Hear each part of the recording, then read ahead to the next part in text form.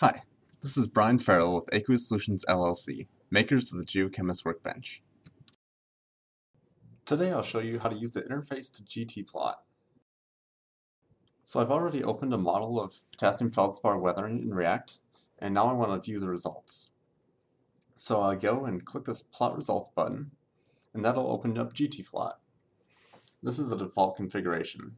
We can change it by clicking on this axis variable.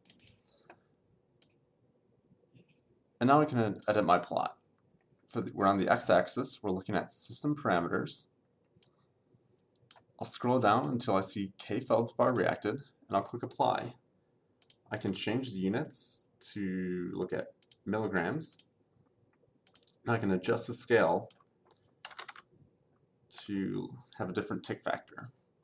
Now I can, instead of looking at components in the fluid on the y-axis, I'll look at saturation state of potassium feldspar. And we see that potassium feldspar is initially undersaturated in our solution, and it's not till close to the end of the reaction path that it reaches equilibrium. I can also look at the minerals that form over the path. Once again, I can change the units. Here I have a logarithmic scale. I can change that to a linear plot.